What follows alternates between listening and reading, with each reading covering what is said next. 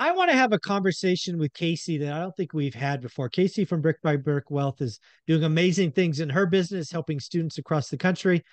But Casey, I want to talk about BRRRR: buy, repair, rent, refi, repeat. I want to talk about it generically first as a strategy and then talk about it today. What do you think, Casey? What do you think about BRRRR just as a model, as a framework, as a strategy? What do you think of it? Overall, the idea behind BRRRR is amazing. It is. I mean, wow, you can reuse your same down payment over and over again. You can create equity so you can keep scaling. I think in a nutshell, the idea behind BRRRR is great. My big problem is that it needs specific circumstances to work really well. And I don't really think it's for new investors or people that don't have a lot of money. So, and I know that's what most people want to do. They don't have a lot of money and they're new and they think BRRRR is for them because they heard it on Bigger Pockets. It is great, but there's a lot of moving parts when it comes to BRRRR. And to get it right, to get that perfect BRRRR or near perfect, you really have to do things pretty well. Yeah, I think there's a lot of externalities that if you're not watching and well versed in, you could get got and lose money. And if you happen to be borrowing family money or friends' money for the initial purchase and you can't get out, that can lead to some very painful discussions. So generally speaking, I think BRRRR is an amazing strategy.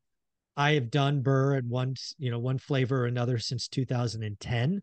I was writing about it on Bigger Pockets in 2008 or nine. You can go back and probably find those. I'm sure they're still there. But in reality, it's funny. BRRRR is the only topic that in my second book was mentioned twice. I had two chapters in my book, 15 Conversations with Real Estate Millionaires, because I just thought it warranted that. One is a story of a couple who did it right and invested time and did one or two a year. And then the next one is admitting that BRRRR is an advanced strategy. It is sold. Everything in real estate's hard. It's hard. Lots of moving parts. BRRRR is sold to people as a way to get no money down deals. And it's certainly possible. In some markets, at some times, it's even probable. But today, with rising rates, a changing lending environment, a seasoning period that's gone from 6 to 12 months, it's really, really hard. And if you're coming into this borrowing money from friends and family or hard money at 12 or 13%, it's this market's not the time, in my opinion. BRRRR is possible. It's just not easy today, is what I'm thinking. I agree. I'm concerned about BRRRR. I have a lot of students that really want to do it, and I'm very quick to say, let me tell you the risks. So as long as you understand the risks, and maybe you've got some extra money to cover or can hold it or whatever, but otherwise, this really isn't for new people with no money. There's the market is uncertain. The lender changes are happening left and right. Amen. The loan to values are lowering, and interest rates are going up. They're going to go down. Now they're going to go up. I mean, who really knows what is going to happen with housing prices? I mean, there's just so much uncertainty. I feel like all the gurus online who made it big, last year during COVID years, like they could just like fart and things would happen for them. Mm. Yeah. Yeah. But it's like, things were in their advantage. They could, you know, underestimate rehab costs and just wait another month and have it be fine. Rents were rising. Like I had rents rise $300 in my B market. So, oops, for them, oops, but it was a yay. So those people that are still doing BRRRR, I bet it's different for them now. They have to know what they're doing. Today, we have lenders that, I mean, I just spoke to a student this morning. He was wanting to do BRRRR. The loan to value on that would be, or the cash out refinance would be 65%. So she'd have to keep a considerable amount of money in the deal for her cash out refinance. What if she was anticipating it being a 20, ended up doing cash out at an 80-20 loan, and now she has to keep a 30 or 35%? What if she doesn't have that much? What if she was borrowing that at a 10 to 13% interest rate from a hard money lender? How is she going to pay that back? You She know, can't. it's very scary. And personally, I don't really know what's going to happen. Nobody really does. And if you can't afford to hold that property, if you can't, my opinion is if you cannot buy the property all cash and pay for all your repairs, right, on your own, maybe you should not do BRRRR right now. Maybe you Yeah. should wait. Otherwise, you're taking a huge risk, which is fine. Risk, right? No risk, no reward.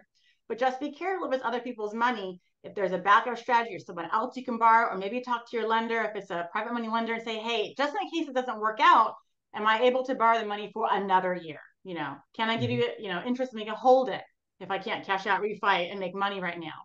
Because you might not be able to if it takes 6 months, 4 to 6 to rehab the property. Who knows where we're going to be at? You might not get the ARV you thought. We might be at a 14% interest rate. I'm not saying we will, but who knows?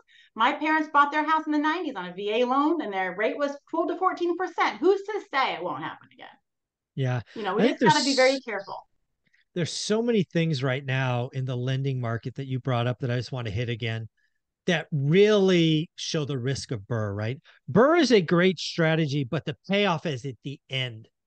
It's after 4, 6, 8 months of work. And over a 6 to 8 month period, all kinds of things could change. One thing that's changed is a seasoning period. FHA now used to be at 6 months. Now it's 12. Well, what does that mean, Michael? Well, that means 6 more months of interest payments, right? That's carrying costs said a different way. Um, Loan to value. If you're running your BRRRRs with an expected 75% LTV and you get shocked that they're only do 65, where's that other 10% come from? Right? Does what and then, oh, by the way, if you can't pay off the seller, the whole deal blows up because you can't get a second because the first won't like that. Then interest rates. Did you know that a purchase money loan is lower than a refi loan? Most people don't know that. No, they It's don't. just, it's just, it's not the time. And it's certainly not the time for a rookie brand new investor who has the added risk of contractors ripping them off, of underestimating repairs, of holding periods, of all these other things.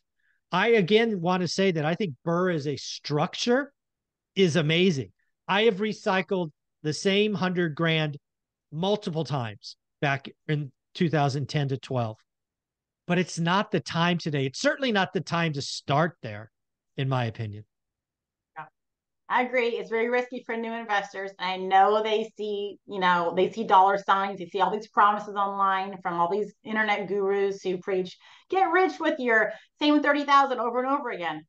There is so much risk that comes with that. You just have to know what lies ahead and be willing to accept the risk if it doesn't work out. Or maybe just wait, Yeah. maybe just buy a regular property right now and then do BRRRR next time. Yeah. Yeah. Again, if somebody who's done it, I kind of feel like I'm talking on both sides of my mouth because I know it works. I would do it again if I saw the right deal. It's just I have all the extra bases covered. If I can't get out, I'm not gonna. It's not gonna end. Uh, so Casey, where can people follow you?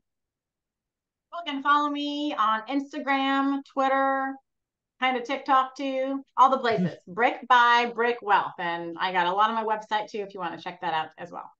There you go. Thank you so much.